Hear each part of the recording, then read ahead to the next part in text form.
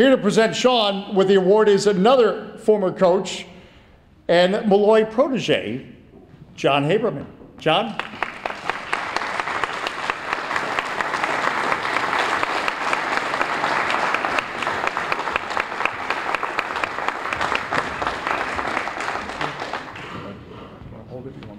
Put it up there, please.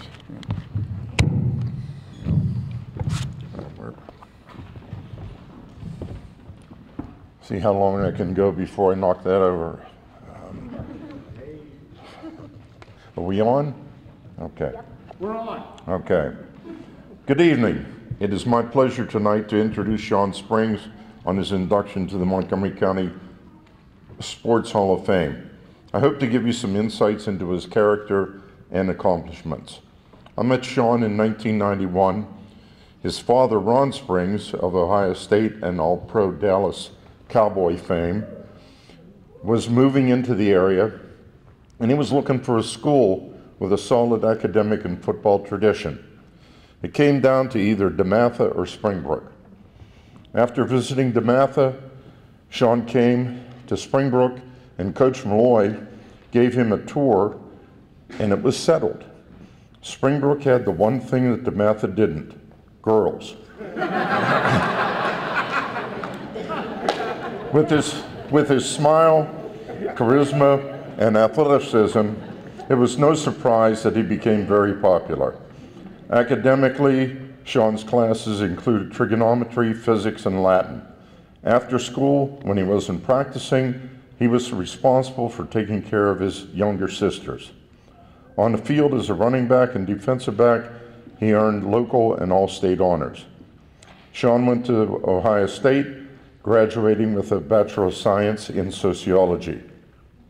At Ohio State, as a member of the football team, he was a two-time academic All-Big Ten athlete and was named the Big Ten Defensive Player of the Year in 1996. Plus, that year they won the Rose Bowl. At Ohio State, Shawn served as president of the Minority of One, a program offering support, scholarships, and mentoring to minority students. In '97, Shawn entered the NFL and was drafted by the Seattle Seahawks, the third pick of the first round. He remains the highest cornerback ever drafted in the NFL.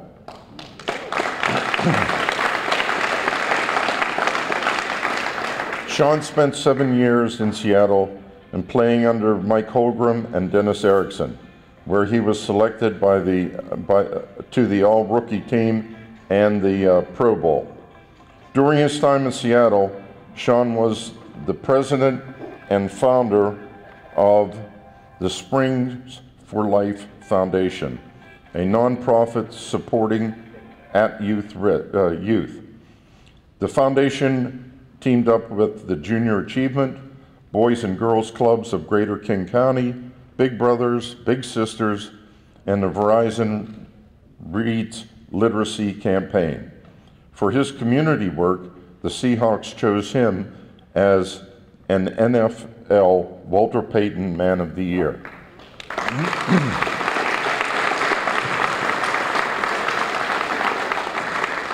It was also during his Seattle years that he and high school teammate Omar Evans nominated their former teacher and academic advisor Joyce Amatucci for the NFL Teacher of the Year.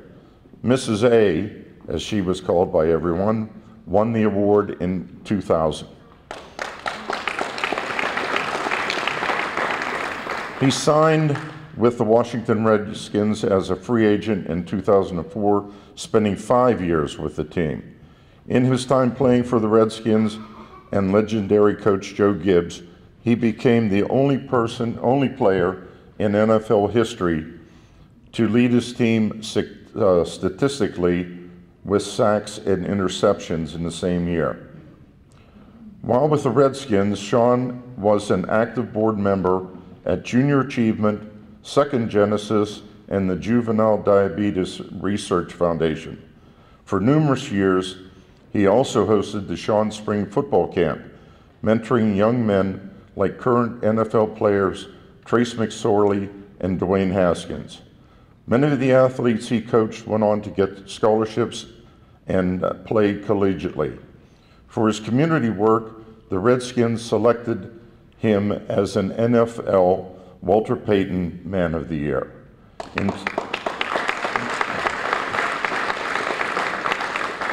And in 2009, he was selected by Washingtonian Magazine as a Washingtonian of the Year, based on his commitment to community service.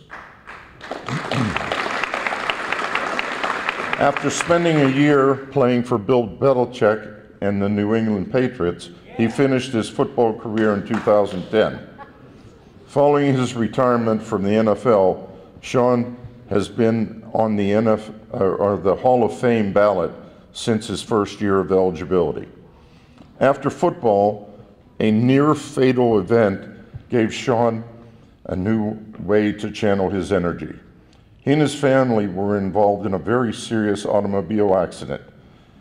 It was while caring for his family that he noticed his son was uninjured in his car seat.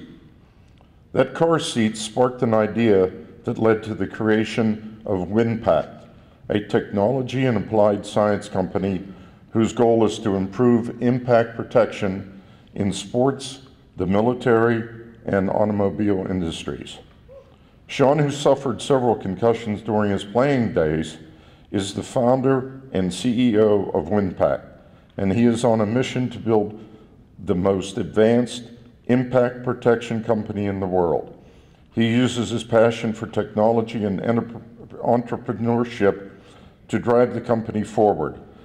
Through the development of Crash Cloud technology, he has helped make the game safer for the next generation of players. It is now my great pleasure to introduce a young man that I'm proud to have coached, Shawn Springs.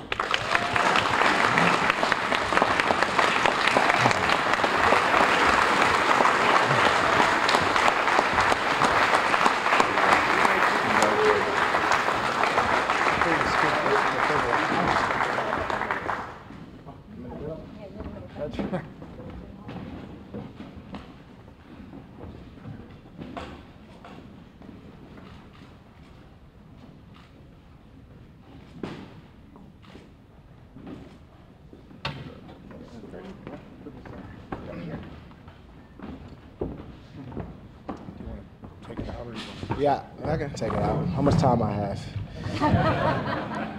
All right. Normally they say save the best for last. In my case, it's the most talkative for last, right? Councilman, county exec, thank you. Councilman, I tried my Springbrook jersey on yesterday. I almost passed out. I was 175 pounds in high school. That won't work. It is an honor and privilege to be here tonight.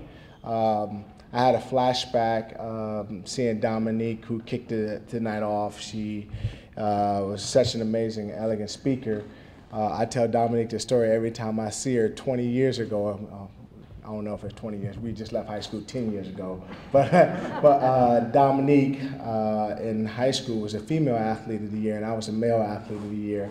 And my only request was, please don't let me go behind her because she's so good of a speaker. And I was just like, oh, I'm terrible. You were so good tonight, Dominic, you know,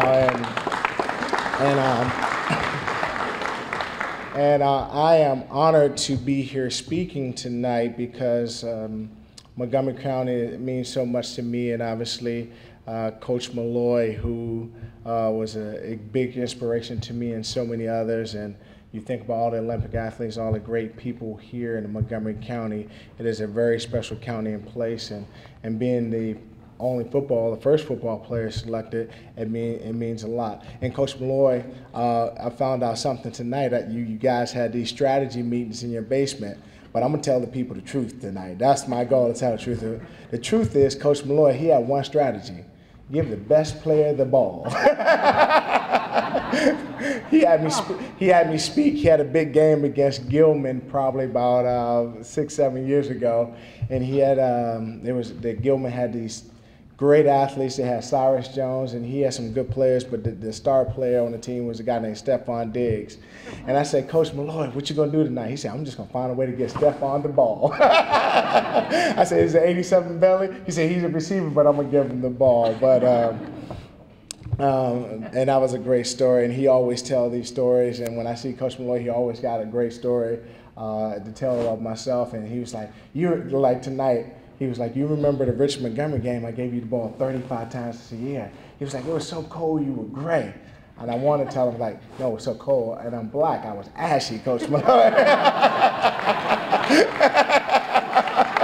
I was just ashy that night, man. That was great. Coach Haberman and Coach Malloy, as you know, not only players, but so many coaches he's influenced. And I'm just proud to be one of those young men that he had the success that I had. And it all stems from Montgomery County. And we talked about the accolades and things came from my football career and being drafted in the NFL. But I think tonight that was so important that I invited a lot of my friends and teammates here tonight, because for me, Montgomery County is so much more than sports. It's about the relationships that I developed over the years. Ike Williams, Omar Evans, who are like my little brothers, and Eric Allen and Danny Roman, and some of the guys I played with. And Ike and Omar, particularly, they were 2 classes younger than me, but they were my brothers.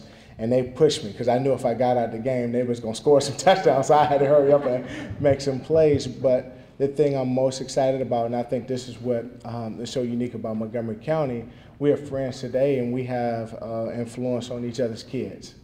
You know, we are, I mean, Omar is training my kids and talking to them now. They're in college and they're playing. And Ike has kids, and his son Devontae is playing in college. But we are sharing stories and lessons to our kids from high school and different things. And I think that's so important that, you know, that we know that it goes way beyond sports. It's more of a family atmosphere. It's one of those things that, you know, when you see these people you remember from high school, and now they're influencing your family in the same way Coach Malloy. Some of the lessons I learned from Coach Malloy and Coach Haberman. And Coach Haberman, great job tonight, because Coach Haberman is not a man of many words. And the one lesson I learned from Coach Habe is, like, you don't have to be a man of many words, just be a man of your actions. And that was always Coach Habe, because you would ask him questions, Habe, did I do okay with this play? He would look at you and be like, you all right, you know? But it was always about the action. And I'm so thankful, and I'm going to do my part, you know, to give back to Montgomery County and see how we can make this a special night for the next group of athletes who come through, because it means a lot to be able to stand in front of you guys, because I never thought a young man out of Springbrook who just wanted to work hard and just be hanging out with his friends playing basketball at Stonegate Park and Martin Luther King Park, that I would have the success and be able to influence the community like I have. Thank you for everything, and thank you for the award, and thanks you for all my friends and people who are here. Oh, Miss A, you know I can't go without saying Miss A. Miss A, again, she won Teacher of the Year. I can't forget Miss A and other people who are here supporting us. But the reason why it was so important about Miss Joyce Amatucci, because so often it goes unnoticed about the importance of academics in the school. And you talk about, and I can tell you one story, and this is an example of Miss A. And I told Miss A, I said, Miss A, I already got a scholarship. I'm the man. I'm going to Ohio State. I don't need to do this paper. I already got grades. Miss A's like, I'm going to tell the coach, if you don't do this paper, you're not playing tonight, right? and she held me accountable. And she wasn't even my teacher. Miss A, you're a Spanish teacher. This is English class.